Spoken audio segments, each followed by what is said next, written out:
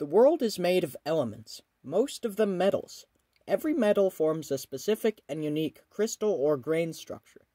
The crystals a metal is made of can be manipulated to be soft or very hard. Here is the grain structure of a piece of iron.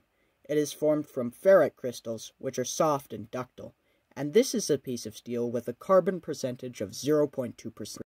Steel differs from iron as it contains pearlite crystals.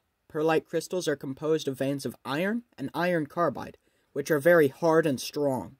When a piece of steel is heated to critical heat, new crystals begin to form and replace the old ones. These are called austenite. When the steel is then air-cooled, the grains are again replaced by its previous crystal structure, but the grains are smaller. This in turn makes the steel more ductile and malleable. This process is called normalization. The next process I'll discuss is the quench.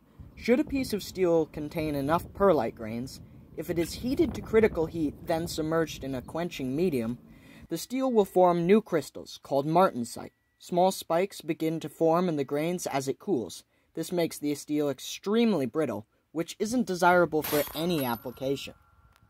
The final process is the temper. The steel is heated to 400 to 700 degrees Fahrenheit. If the martensite crystals are then examined as it is heated, carbon flakes form in the spikes. Now the steel is incredibly strong. I placed 3 pieces of 0.6% carbon steel of the same dimension in a 20-ton press to see how they respond. One normalized and quenched, and one normalized, quenched, and tempered. All for science! The normalized piece is up first, and it responds as you'd expect. It simply bends out of the way.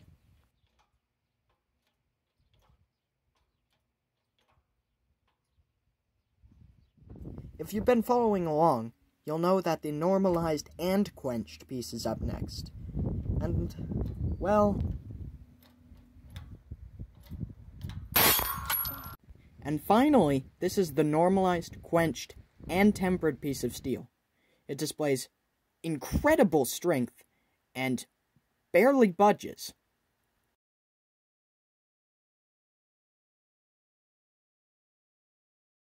It's these properties of steel that make it essential for our daily life. Imagine riding in your car and the springs bend, but don't spring back. And new steels are being invented on the regular for industries like aerospace, construction, and so much more. All because of an understanding of the crystal structure of steel.